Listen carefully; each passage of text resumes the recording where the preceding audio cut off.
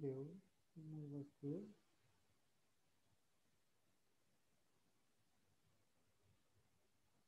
Dr. Sir, can you hear me?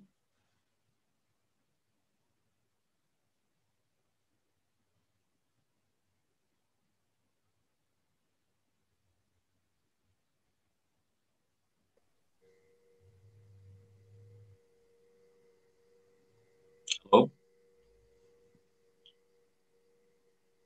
Hello, Dr. Sir, can you hear me? I can hear you, but it's very light. All right. I'm Omid Khan. I would like to welcome all of you to our international webinar CBCT on endodontics. Today we have Dr. Shoaib speak from Russia, and now I would like to welcome everyone. So I would like to first of all explain about how you will be getting your certificate of this webinar and how we will go for it. Fir- First of all, you all are available on our website and on this is broadcasted through our Zoom in which host and our speaker is present. And next thing will be you have to ask questions in the end of the session in the chat box of our website. We will forward your questions to Dr. Shoaib and he will answer you there. There will be a 30 seconds delay in broadcasting to website, so keep patience in getting your answers.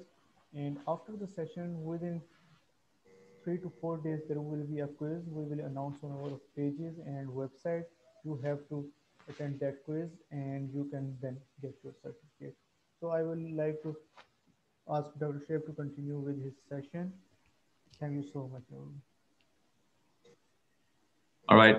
Can anybody make me the host here so I can share my screen? Oh, I think I can now. All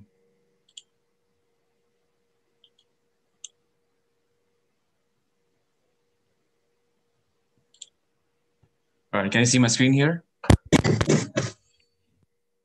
Yeah, your screen is visible. And can you hear me clearly also? Yeah, you are clearly audible. All right. So hello to everybody who are attending here. First of all, I really want to thank you all, and I want to thank especially AID for giving me the extending me the invitation to come here and speak to you all. I'm pretty excited. This is one topic that I thought it's not much talked about. Not everybody has a lot of information about this. So I thought this would be a good topic. I've kept it very general, very not very advanced, but I just thought we should talk about the indications and just move on from there. Hopefully, you guys will learn something from this one here. Um, so my name is Shoaib Siddiqui. A little history about myself. I did my dentistry, which is my BDS, from Pakistan in 2000. And then I went ahead and did my master's in restorative dentistry from England in 2006. Then after a long period of teaching and some clinical experience, I went ahead and did my master's, my residency in endodontics from USA. And at present, I'm working as a full-time endodontist in a practice in the US itself. My practice is limited to endodontics. I do not do anything else besides root canal treatments now, and all my procedures are done under the microscope here. Um, just a disclaimer before I start. So if you see any brand names or if you see any products or whatever on my presentation, I just want to let you know that I have no interest or no financial benefits or benefits of any sort, in fact. And they're just displayed here for teaching purposes only. All the cases that you will see in this presentation are my personal cases, except where I've used something from the internet or from somebody else. I'll mention that there. Just to begin with the introduction of radiographs, it has always been a clinician's main diagnostic aid, where we have always a patient comes to you, they tell you about their complaints. We take an X-ray, and that's what guides us towards the diagnosis. Okay, just keep this diagnostic aid word in your mind. Okay, so it's the clinician's main diagnostic aid, and I'll come back to this towards the end of this presentation also. So the conventional way of doing it right now, what we all do, what everybody has in the practices in the universities, is a conventional kind of a an X-ray cone head where you put the X-ray film inside the mouth and you take an X-ray cone head there and you take an X-ray. So this is very common. Okay, and X-rays have come a long way. Radiographs, especially in dentistry, have come a long way. Starting from the first image in dentistry, right here, to coming to films, okay, and then coming to digital X-rays. And so we have advanced, and our images have gotten better, clearer. The advantage of your digital X-rays now is that you can play with the contrast. You can zoom in and zoom out. You can measure your length digitally over there. You get more details. Um, just a fun fact about this first dental X-ray here was done by Valkov in 1896, and he exposed himself for 25 minutes to get this image. Now imagine we take a split of a second, maybe, just a beep, and you get your X-rays. This guy sat there with the film in his mouth for 25 minutes. I don't know if there was a film or not, whatever he did, but he sat there being exposed for 25 minutes. So that was crazy in those days. But you can see how we moved forward. But the challenges with conventional radiographs that we do, with film holders or with digital X-rays, is is something that I picked up from this textbook of oral radiology by Scott White. I think they displayed this very beautifully here. So if you look at this front view of this house, for example, you go like, okay, this is a house over here that has a chimney at the top. The chimney is like a triangular shaped chimney. Uh, but if you go from the side view, you go like, wait a second, that's not a chimney, that's a tower. And there's a little little room or little alley in the middle of the house and that tower there. And then you go like, okay, and then you look from the top view now, and you go like, wait a second, that alley is not a straight walk, it's a curved path. And what I thought was a triangle actually has a round base. So with the conventional radiographs, we are missing these views. So we don't have a 3D view, and we're depending on a 2D view for our diagnosis and planning, and whatever you want to do with your radiographs there. Um, so I thought this depicted the whole thing very beautifully. There are many pictures on internet these days, with the hand and everything showing the importance of different views. But I thought this was a very nice way to show it also. Then came in cone beam computed tomography, that's CBCT, that we are going to talk about today. These are the various machines that are being used today, and they have come with a multi-planar kind of a view where you can see the jaw or the tooth and or the point of interest in different planes. Um, another good thing about this the CBCT is that you can alter your the field of view. You want to just concentrate on the whole face, or you want to concentrate on one tooth. Not one tooth, but that region basically. So you have like you can see on the right side, you have 15 by 15, you have 12 by 8, you have 8 by 6, 5 by 5. So these are different diameter and height that you can take your views from. Not all machines have this option, especially with 5 by 5, which is more required for endodontics. But there are some specific machines who do that, and it's very, very useful. Most of the CBCT machines that are being used are basically more used for implants these days.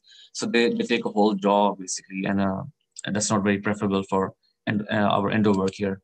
Now, if you look at this is just another way of showing you what kind of a view you get. So if you just look at the one on the left, that's 5 by 5.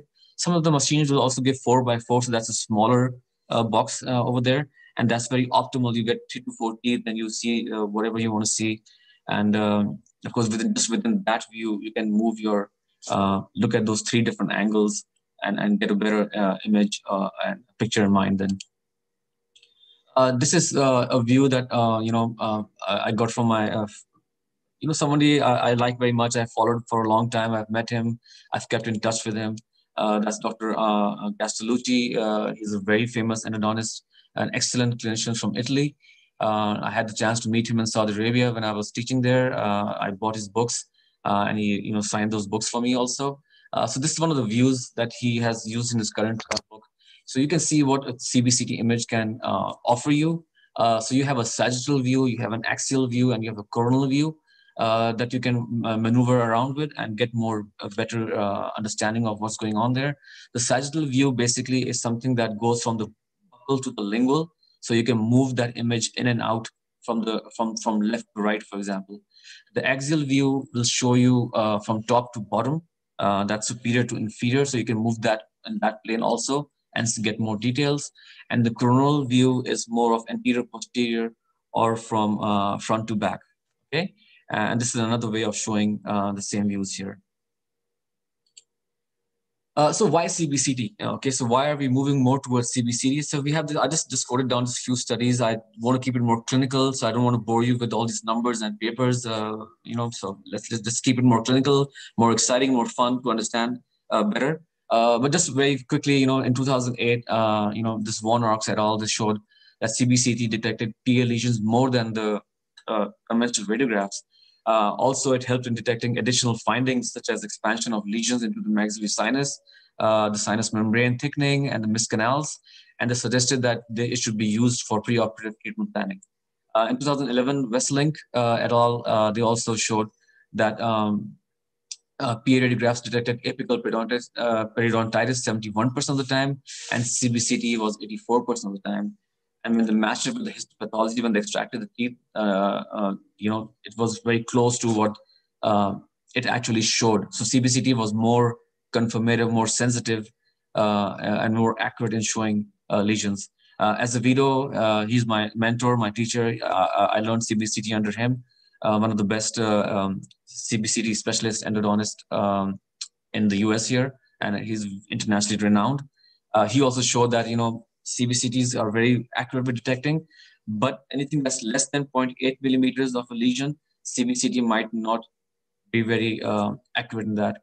But I'm sure as we're moving forward with technology, that may have changed by now or will soon change. E et al. In 2014, this is a wonderful study, showed that CBCT provides additional information and may lead to treatment plan modifications in approximately 62% of the cases. So if you have a conventional radiograph and you compare that with and you make a treatment plan, and when you look at that same tooth using a CBCT, there's a 62% chance that you're going to change your treatment plan because of what you see now. Okay, so that's a huge big jump in number in your treatment planning. I work in Washington. That's the west coast of the US. This is where I'm settled. This is where I'm working. And that's this famous Space Needle here. That's the famous mountain, the Mount Rainier here. And Washington is very much well known for these mountains and lakes everywhere. That's another night view of the Space Needle here. Pretty famous. People love to come visit here. I've been in the US for a year and a half now. And I've never been to the Space Needle yet. So hopefully after the COVID goes away, I get a chance to visit this place also. Okay, so this is the main crux of my whole presentation. So basically, the American Association of Endodontists and the American Academy of Oral Maxillofacial Radiology, they made a joint statement that was updated in 2016. And they came up with this because there was a lot of questions. You can say, people wanted guidance. When should I do the CBCT? When should I not do the CBCT? People were concerned about the dose radiation. It exposes more to radiation, can be more harmful. When should I do it? Is it safe to do it? So they came up with some indications, and I'm just going to share that with you. And my presentation is going to walk us through all these different categorized. What they've done is they've broken down into different sections, and they've given us indications. So they've gone for diagnosis, divided into diagnosis, initial treatment, non-surgical retreatment, surgical retreatment, special conditions, and very recently, that's in 2016, they added outcome assessment also using CBCTs. So we just walk through these very quickly and see what they suggest. So let's start with diagnosis. So the recommendation number one is that if you, for intraoral radiographs, should be considered the imaging modality of choice in the evaluation of the endodontic patient. So they're saying is that your intraoral, the conventional X-rays that we do, okay, the film, your digital X-rays with the X-ray cone head, is something that you want to do first, okay, to evaluate your patient. So you don't jump to doing CBCTs. This is what they recommend, okay? So, like you see this X-ray here, it's pretty much obvious that this premolar has a lesion. Probably don't need to do a CBCT to understand why the patient's coming with pain. This is another case here. where you can see this large lesion on the distal side of this first molar. Patient had sensitivity. I don't have to take a CBC to see why patient's in pain. It's pretty obvious.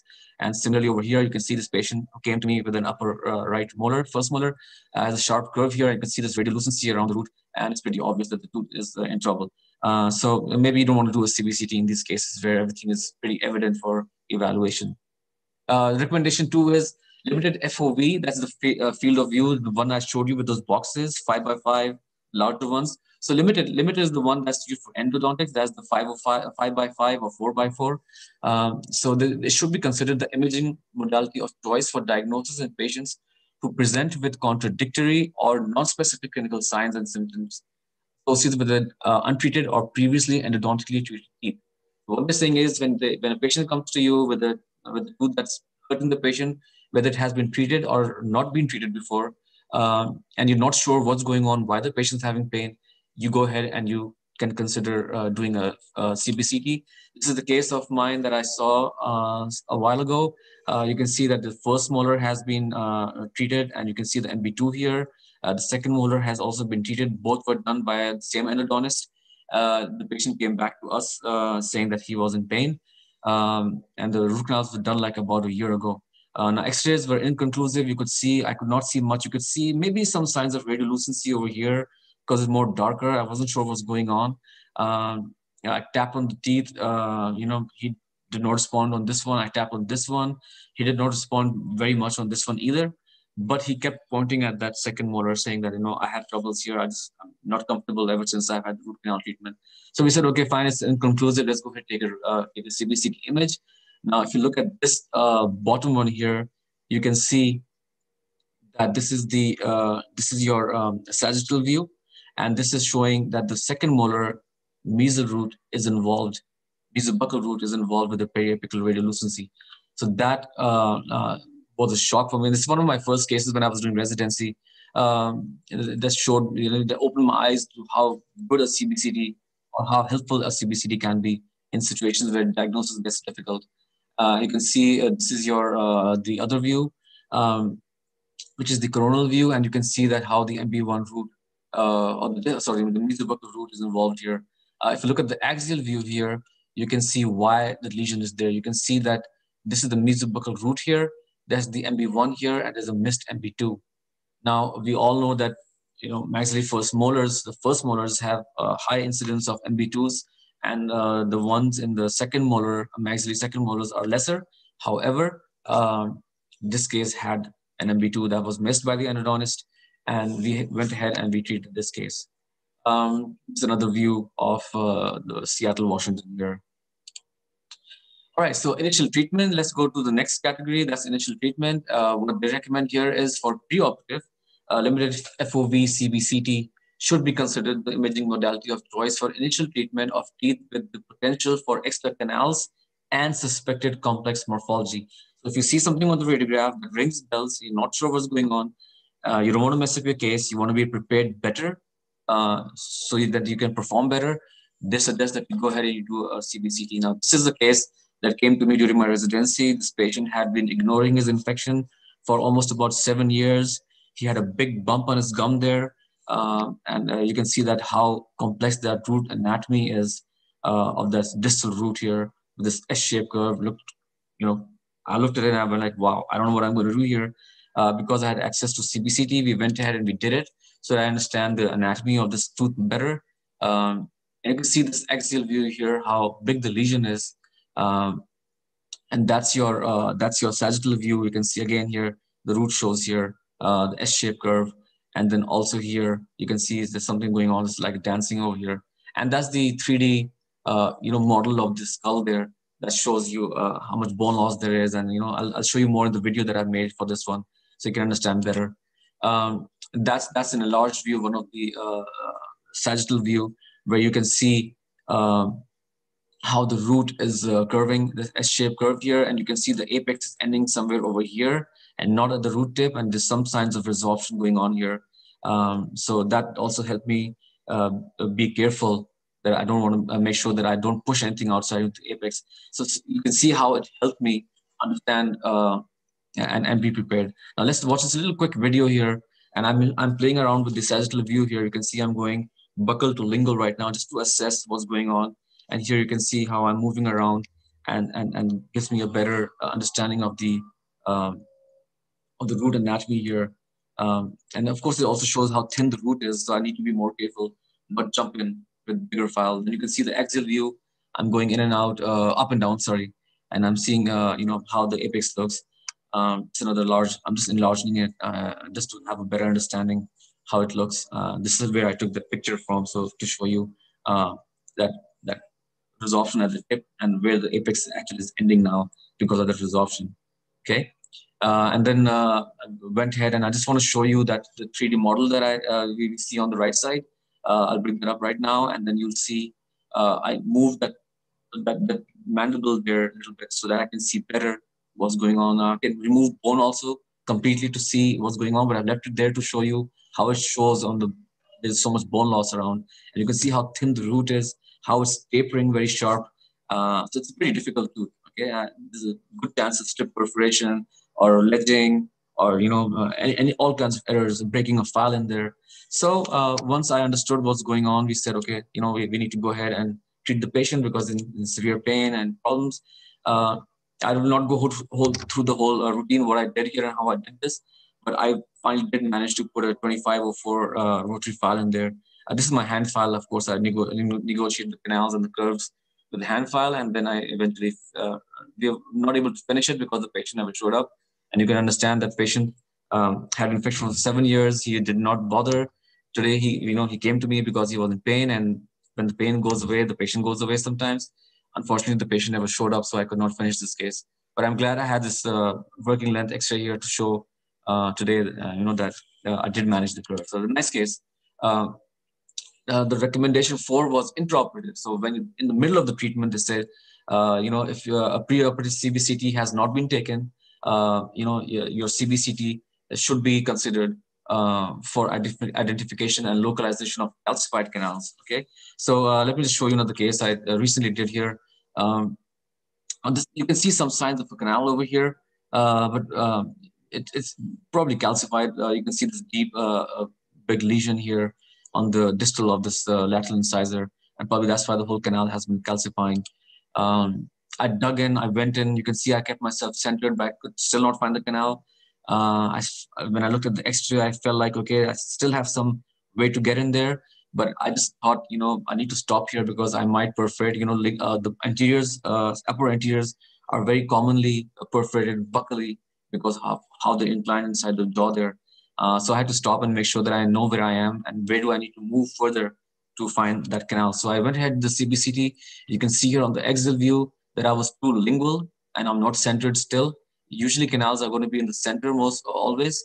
So if my cutting is in the lingual, I know that I'm missing it. So I need to move more center here. And this helped me to change my direction of the burr. If you can look here on this sagittal view here, you can also see that I'm more lingual. I'm very close to the canal here, but from here I know I need to go more buccally, more labially to find that canal. And that's what I did. I changed my angle of the burr. I was able to put my file and my garapercha there. I finally obturated the canal, and without too much distraction of the tooth, I was able to get back in there. Another now it's post-operative. Now, intraoral radiographs, they say that whenever you are done with the case, you want to keep your intraoral radiographs, that's your conventional radiographs, as your preferred method for X-rays. So, this is my second molar that I did here, upper second molar. I finished the root canal treatment, and I just went ahead. I took another angle to show you that there's a mesobuccal that I found also. So when you can do it through conventional X-rays, you don't need to take a CBCT image for every time you finish a case. Just go ahead and just do your regular practices. Do it with your conventional radiographs. That's the recommendation. That's another one of those places in Washington, pretty beautiful. You can see mountains and lakes. Very famous for this over here. Now we'll move to non-surgical retreatment. They recommend that limited FOV CBCT should be considered if clinical examination and 2D intraoral radiography are inconclusive in the detection of vertical root fracture. Now, this is a debatable topic. Can CBCT really help? And this is the case here that I picked up from the JOE Journal of Endodontics, and they showed here how there's a lateral lesion, not sure what's going on. They took CBCT, and they could see that there's a lot of bone loss, not just apically, but on the side also. And so they decided that probably it's a cracked tooth. They went ahead, did a CBCT, and they could see this crack line, which is showing by the arrow over here. And then they pulled the tooth out, and you can see the crack here, and you can see they did a micro CT also, and you can see the crack over here. So CBCT helped here. This is one of my cases that I did before I became an endodontist. When I was in Saudi Arabia teaching in a university, this patient came to us. She had severe biting sensitivity. I looked at the X-ray. It showed like there's a lateral lesion here. Periapical lesion over here also on the mesial root. We said, okay, fine, let's go ahead. Let's do the root canal. Previous dentist had already cut the occlusal surface so that her bite becomes easy, but she still had pain. I went ahead and I did the root canal. You can see there are two distal canals, which has an earlier exit in one of the distals, and that explains the lateral lesion there. However, the patient came back to me with pain. I removed all the gutta percha and I put calcium hydroxide, and the patient came back to me saying the pain is not going away. The patient is still in pain. And eventually, finally, in the follow-up visits, I realized that there was a crack on the mesial side, and I eventually asked the patient that tooth has to be pulled out. So when the tooth got pulled out, I like to study teeth whenever I have the time. So I started, taking pictures of close-ups. And you can see how this crack became evident with time, which was not evident initially. I did not have a microscope that time, so I used my loops. I did not see that crack that big at that time, of course, and that grew with time. But you can see how the crack is going all over the floor. Uh, and this next, you can see here that the mesial crack is also going in the canal there, which is a sign of that this everything is not working fine for the patient. We got of course we pulled the tooth out, and you can see here that the crack is there and the roots here, and I've marked them with the arrows here. अबे नहीं तू sorry नहीं करेगा मेरी बात सुन नहीं बात सुन तू सिर्फ ऐड करेगा उनसे मैं बात करूं मैं कहूंगा वो है मेरा नहीं बेटर वो मतलब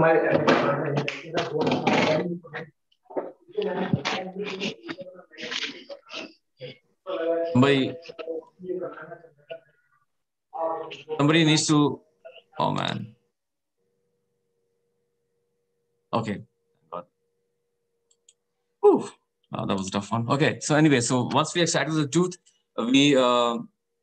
I went ahead and I used methylene blue, and I stained the tooth, and you can see how deep the crack is going from the mesial side, something on the distal side also.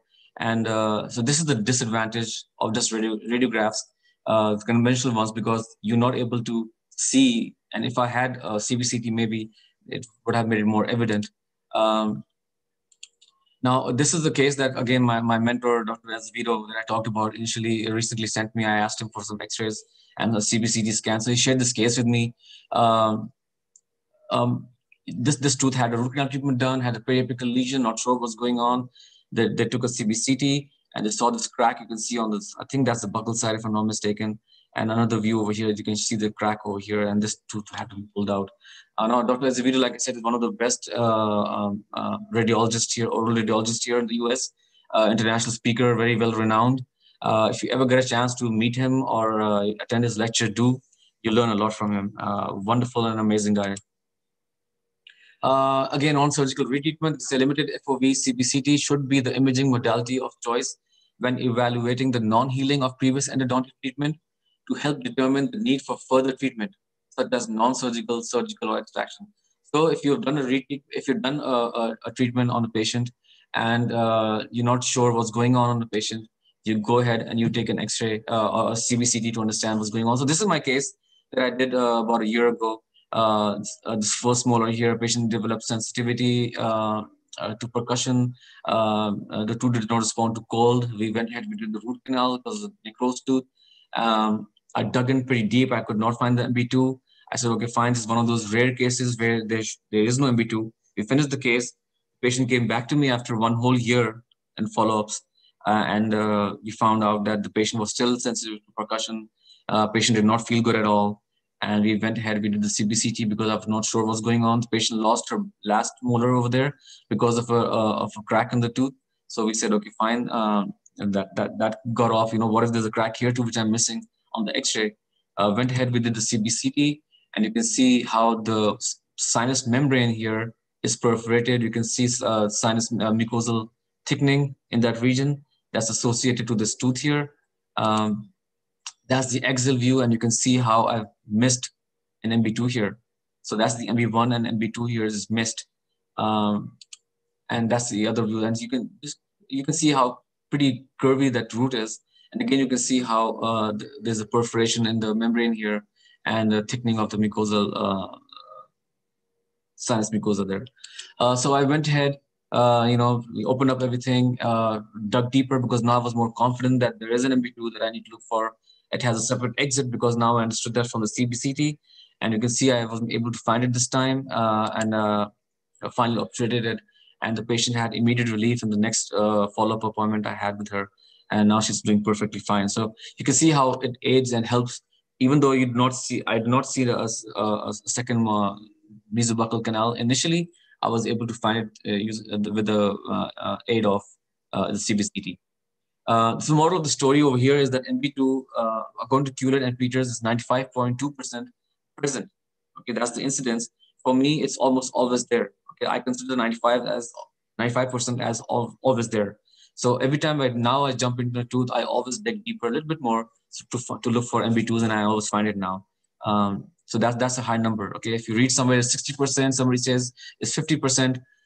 Those are all old studies that did not have the right methods of doing it, studying teeth. But the more recent ones are better, of course, because of all the imaging that we have, and it's 95.2% now. Some even studies show higher than that. Limited FOV CBCT should be the imaging modality of choice for non-surgical retreatment to assess endodontic treatment complications such as an overextended root canal, obturation material, separated instrument, and localization of perforations. This is one of my cases that I got again during residency. A big broken file there, a big periapical lesion. You can see most probably the previous dentist had dug deeper to retrieve that file. Maybe they were not able to. And then there may be a chance of a perforation here. I wasn't sure. And so we went ahead, we did the CBCT. I did not see any perforations there. There was a missed mesolingual canal there. And you can see how there's some kind of sealer extruded maybe from the distal canal and into the lesion over here. And then you can see the file coming out with some sealer, some kind of radio opacity there. And of course, so I went ahead, I removed all the G put there. I tried to remove the file. I could not remove the file.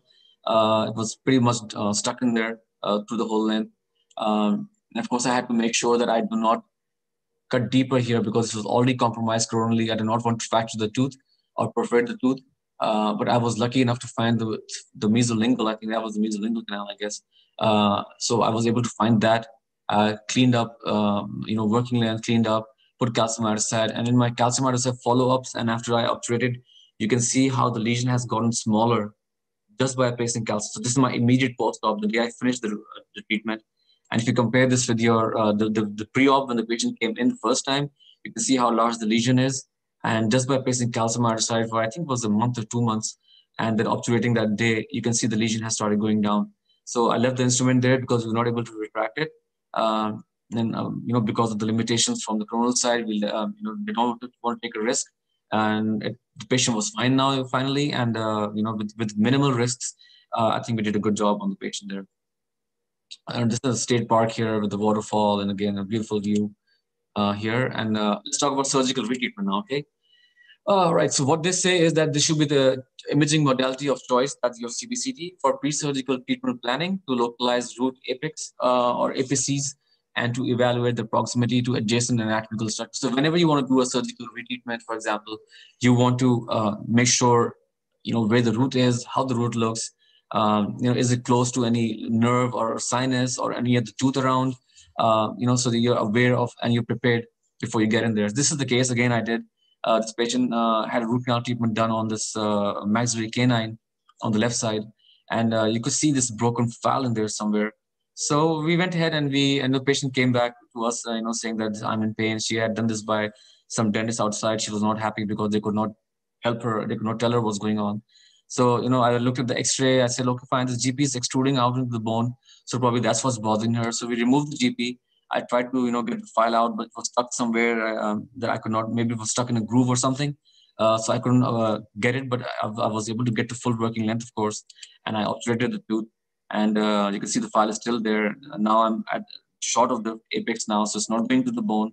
Followed the patient. The patient came to us, and the patient kept complaining of pain. The pain is not going, and we weren't sure what's going on. So we said, okay, let's go ahead and do the root canal. No, sorry, let's go ahead and do the CBCT. Now that's your sagittal view again, and you can see that my GP is slightly out, but according to the X-ray, if you look back, it looks like it's right there, okay, at the apex, and you can see that there's a lingual or there's a palatal curve there where that broken file remains. So what seemed to be a file that may be in a groove or something or an isthmus is actually was broken in the apex there. So maybe initially what the dentist did was maybe broke a file in the apex because of the sharp curve, and they could not get back in the canal, so they kept trying, and eventually they perforated, and that's what happened. So we said, okay, fine, this is an infected root tip there. We need to go ahead and remove that surgically. I went ahead, raised the flap, got the cut the bone out a little bit, and everything was done under microscope. So we did, everything was very micro. Um, Cut the root tip there, and then I put my retrograde filling the MPA there. You can see this bone the hole that we made here. You can see the radiolucency there. And after a few months, I think this was a 2 or 3 month follow up. You can see the bone is coming back here. So and the patient was much felt absolutely amazing after that. So that was a good case that we did. And there are special conditions where you want to do your CBCTs. A lot of some, not a lot of, but some programs now in the US are also in the endodontic residency. They teach to place implants also. My residency did not teach me to place implants. I'm not interested to place implants, and maybe I'm the only person alive in this world right now who has not done a single implant on a patient, and I'm proud of it maybe. But they say that if you want to do implants, you want to take a limited FOV, and you can plan out your implants. You can see where the implant should go in, and that's just a software that helps to see where I can place my implant, how far I'm from the nerve. Do I have equal buccal and lingual relationships so that I don't perforate here and there? And it's pretty helpful with implants also. In traumatic injuries, where you have injuries and you're not sure what's going on, so you can take a CBCT also. This is one of the cases I picked up um, from from I think the journal JOE, if I'm not sure. I don't remember right now. But you can see that this X-ray here showed just one choroidal fracture here. But when they took an CBCT, it showed that there was something in the apical also that was not evident here. And when they looked at the sagittal view, you can see how that fracture there is actually going down also. So it just this was not a horizontal fracture, but it was a sort of horizontal oblique kind of a fracture that got in here. So you can see how that changes the way you see these cases. This was the case I just saw today in the morning when I was going through the JOE. This is a recently accepted article that's coming up soon to be published, but it has been accepted by the JOE. It's another study by Patel et al. That showed this little lateral luxation case here, where on the X-ray you don't see much, maybe just a little widening over here. But when they did the CBCT, you can see how the tooth has lateral luxation with some cortical fracture, bone fracture there. And you can see on the axial view here how that tooth has moved slightly bit forward, and there's a crack in the or fracture in the bone there. So they say that lateral luxation CBCT showed 80% of the times, when radiographs, the conventional ones were just 34% sensitive to showing these fractures. Exclusive luxation, where slightly comes out also of the socket. CBCT sensitivity was 92%, radiographs was only 42%, and horizontal fractures, you could detect them 88% of the times, and then the radiographs was only 69% of the times. So they concluded that CBCT improved clinical diagnosis and management of dental trauma, and management decisions changed in 71.7% of cases after viewing CBCT. So that is huge. So something that you would just go like, okay, the patient had trauma. I don't see anything on the X-ray. So just take soft diet for a few days, and we'll see. We'll follow you up, and you don't need to do anything. Make sure you don't get hit again, or whatever you tell the patient. But when you do a CBCT, you say there's some kind of relaxation. Your treatment plan changes. Your management changes, and now maybe you want to, put the bone, put the foot back in its socket in its position. You want to reposition tooth. Maybe you want to put a splint now, and it's just not a simple, just relax and eat soft diet, but now it's going to be repositioning, and it's going to be probably a splint also for a few weeks. Um, so this is 71.7% of the times the management can change. That is a big number. Um, for resolved defects, also they said we're not sure what's going on. You can take a CBCT image. This is the case I saw. I was not sure what's going on. Looked like a big lesion. Patient had a history of trauma a long time ago. Periapical lesion associated. I was not sure if this is involved also. So we did the pulp test. The pulp test showed that this lateral incisor was vital, and so whatever was happening because of the central incisor here. So we went ahead with the CBCT, and you can see on these views how large that lesion is coming from the external. So it's been eaten up externally, and how this lesion is involving. Now, if you look at this 3D model, it's also giving you a view. But the good thing, like I showed you with the previous case, was that you can move these 3D models around, and you can see better. You can see how much it's like an apple bite somebody has taken off, and that's a huge defect over there. So we told the patient, he was a young guy.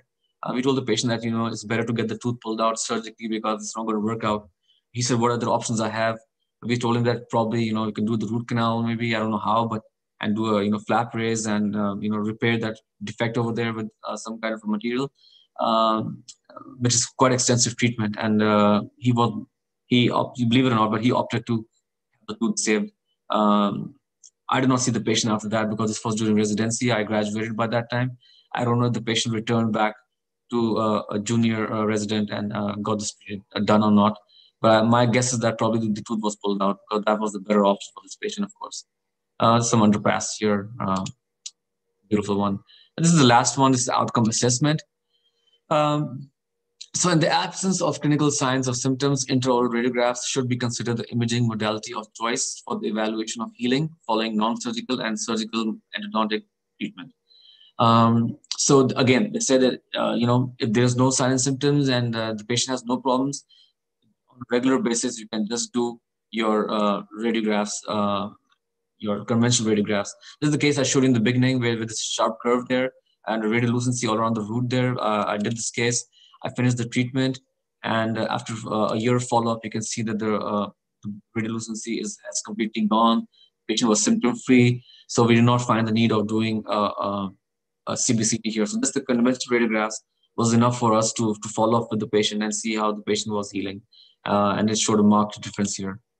In the absence of clinical signs or symptoms, if limited FOV imaging was the modality of choice at the first time you evaluated tooth, so maybe for a follow-up, you want to do your CBCT. And so initially when you, for example, this case here, I wasn't sure this was done by an endodontist twice, by the same endodontist. And then she went to a second endodontist and she got it done again. So that was, she got it done for the third time and it was still not healing. She still had problems and I wasn't sure what was going on. I could see that big dark radiolucency around there. But trusting the endodontist, you go like, okay, it was done thrice. The patient was very adamant. She was very hell bent to save this tooth. She did not want to lose it. And so we said, okay, fine, let's go ahead and do a CBCT. And so they say that when you start a case with CBCT, then you want to follow up that case with CBCT also to see what's going on. So this is the CBCT I did. You can see that there was a big radiolucency here, a lot of bone loss on the axial view. You can see there's buccal bone perforation. You can see on this view also there's a sagittal view. You can see, sorry, this is the coronal view where this is the anterior posterior.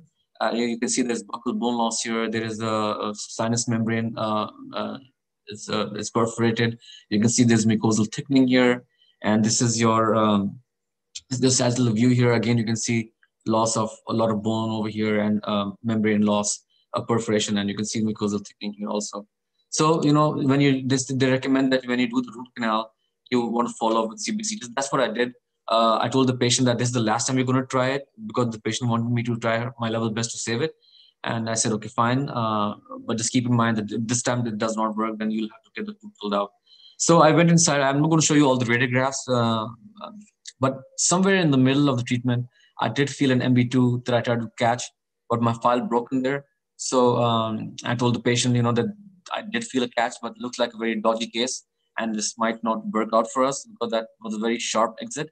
But I'm going to try one more thing before we ask you to extract the tooth.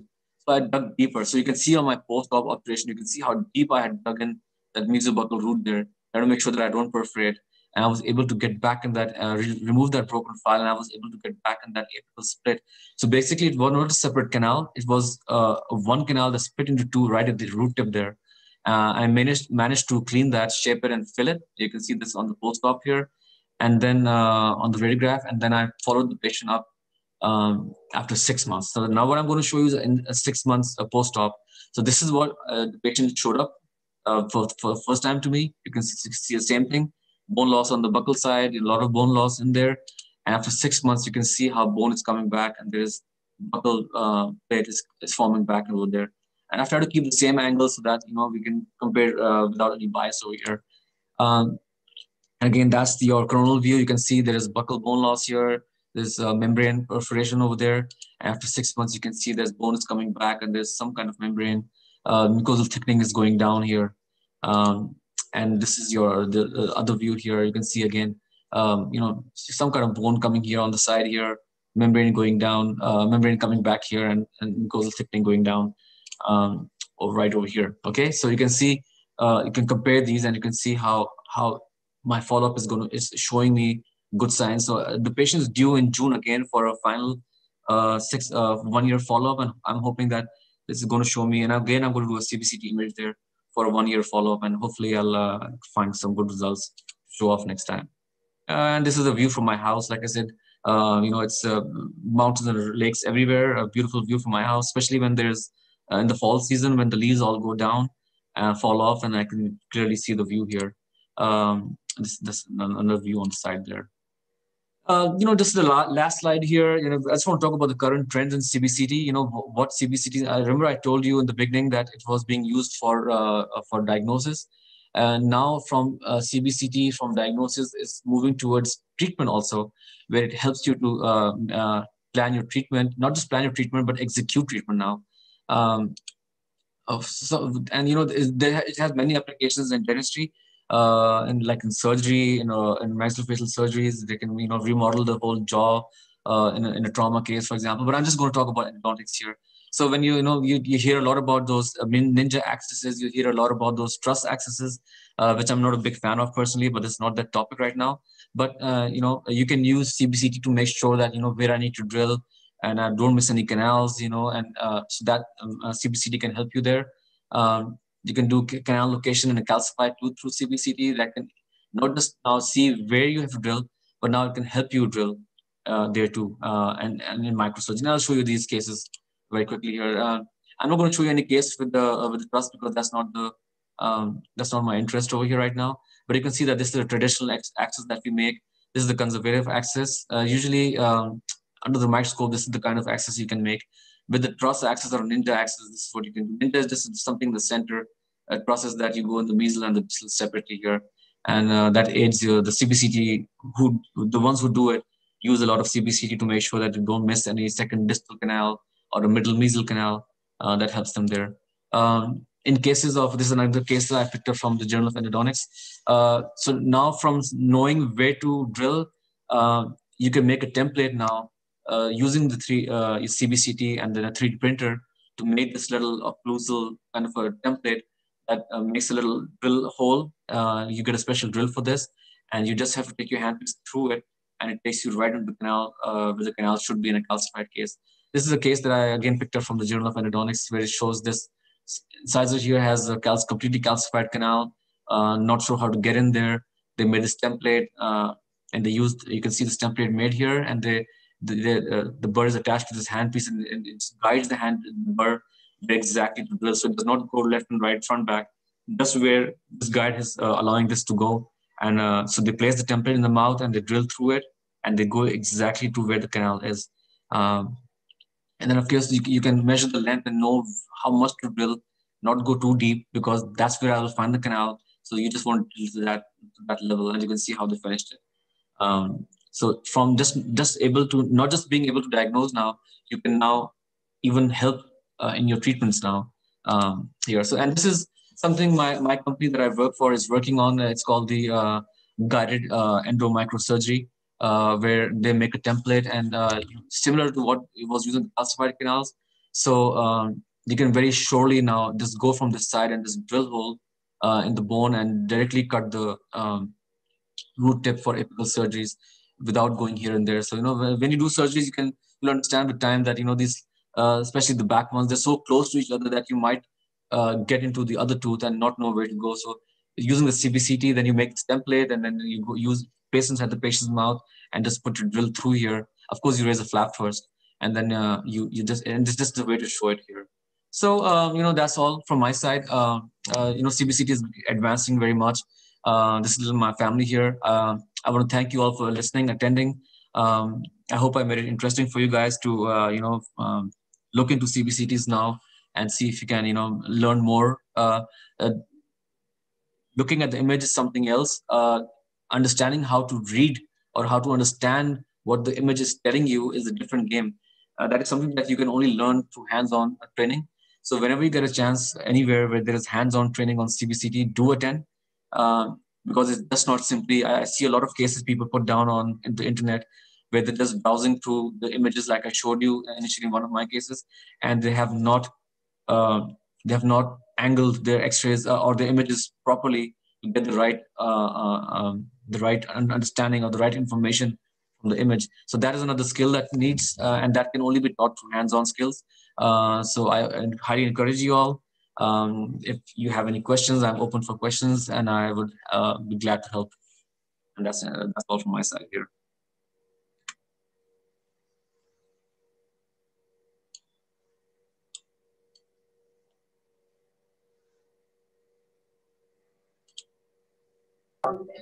Thank you so much, Dr. Shrey, for your nice webinar.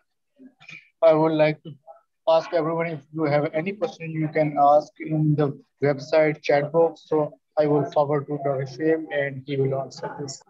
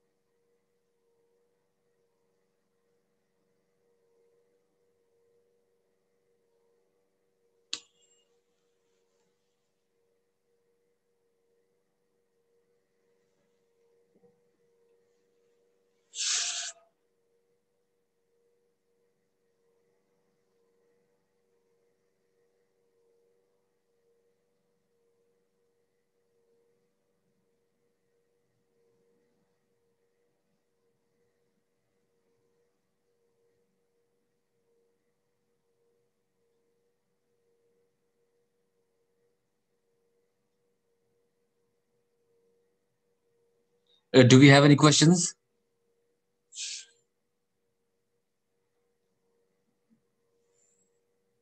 Yeah, we have a question. Please, how can we identify a calcified canal on the CBCT? On the CBCT, number one, you can confirm that the canal is calcified because sometimes the X-ray shows that it's calcified, but on the CBCT you can see. Let me see if I can bring that case back again so I can show you guys. Um,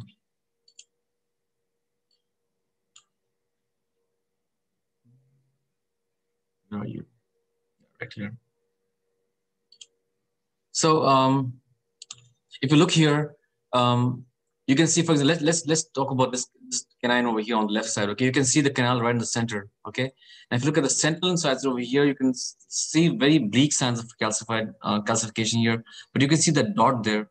What your CBCT can help you with is to it'll show you if it's a completely calcified case.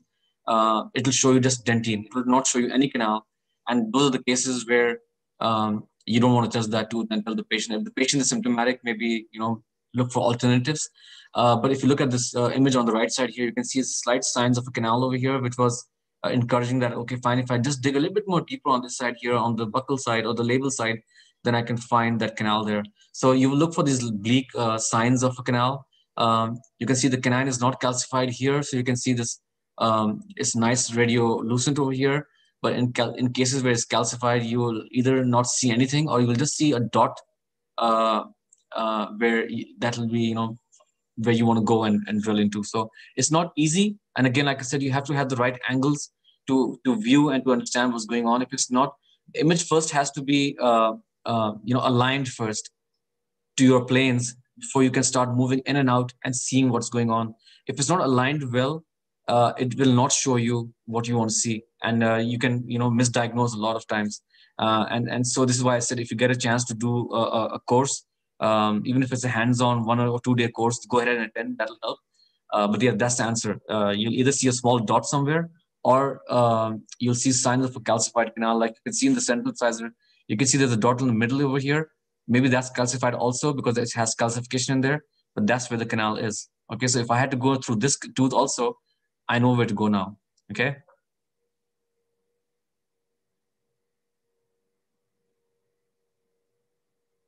All right, one another question: is there any magnification issue in CBCT?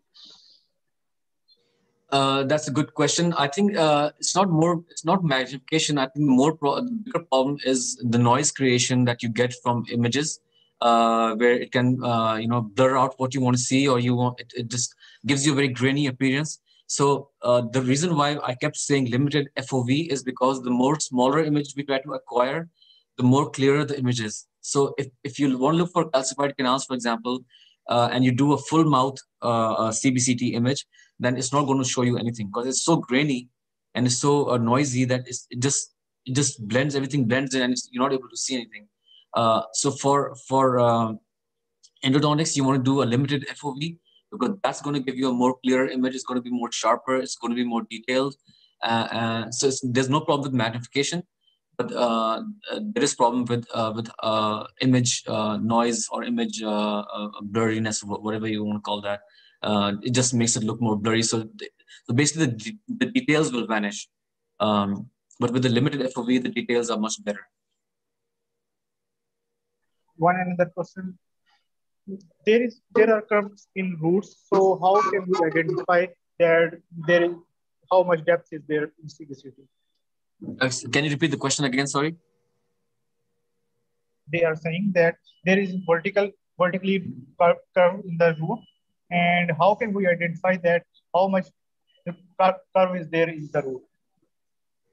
Um, So number one, you can do that with your X-rays also. You have those veins classification, and there's some other classification that can help you. CBCT images, can help you in the way that, again, like I said, let me show you that case I showed you. Let me bring that up first. This one here. So you can see that this is curving here, but this is not showing you the exact angle of how much that curve is. It looks like a normal curve here, but if you look at this view where I'm showing front to back, this is like a snake standing. Like an angry snake standing in front of you, looking right into your eyes. That's how this curve is actually. Okay, so it's a pretty curved root here, and you can pretty much appreciate it when you look at this. When I put the file in the MB2 there, so you again, like I said, you need to be able to align your image in such a way that you can appreciate that anatomy. So if you look at this image here on the left side, which is your sagittal view, you can see that it just looks like a banana curve over here, or just not a very curvy kind of fruit, just a normal curve over there. But when I angled it and I looked at it from the coronal view, anterior posterior, you can see that it's facing towards me now. So that's how you get an idea of how much I need to be prepared with a curved file. I don't want to go with a straight file because I'm going to make a ledge over there or maybe even perforate, like I showed you in the canine case over there. So these things will just help you understand and get better prepared. So I think in a conventional X-ray, it just shows you a curve, but on a CBCT, it'll show you the multi-planar curvature. So that's not a banana, but it can also be like an S shape. This one was, and it's curving not just distally, but it's also curving slightly palatally also. So it's multiplanar curvature. So this it gives you a very good idea on CBCT of where the curve is going, where the apex is ending. So it really helps, and that's how I planned my whole treatment, and that's how I got that mesobuccal canal easily with that sharp curve.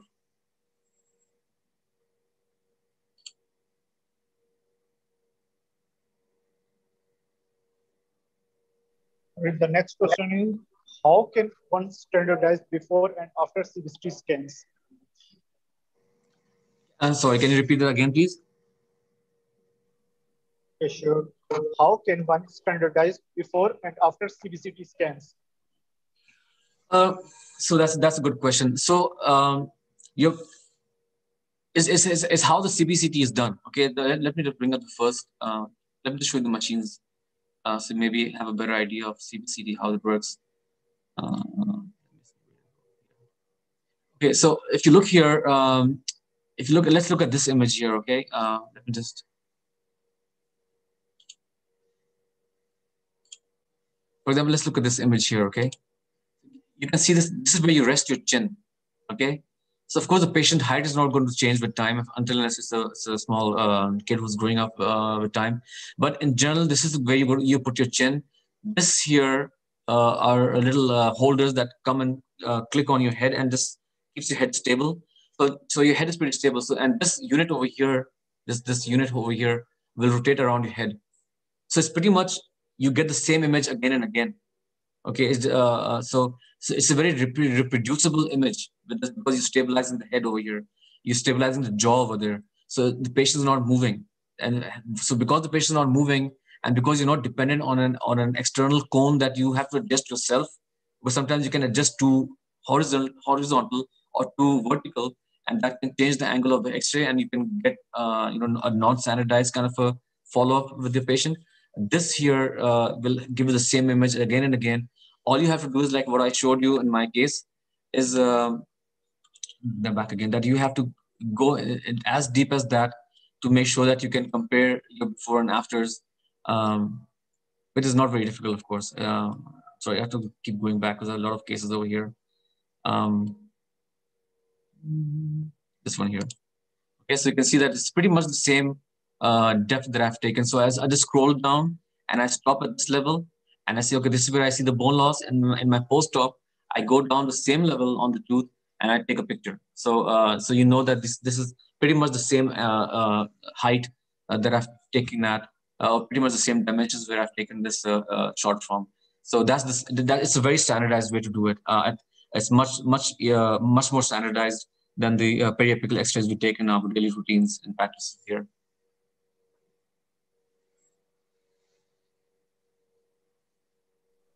Thank you so much, Scholarship. Please kindly can you wait only 30 seconds, because if there will be any question, I can forward. Sure. There is No delay problems. in website that 30 seconds delay there is in website. That's okay. Don't worry. I understand.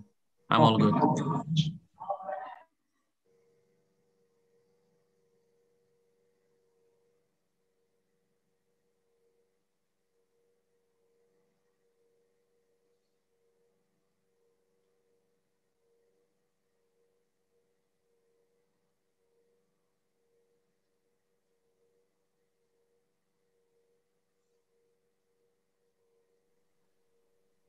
All right, thank you so much, Dr. Shiv. I think everyone has cleared their views, and this was a very nice webinar with you.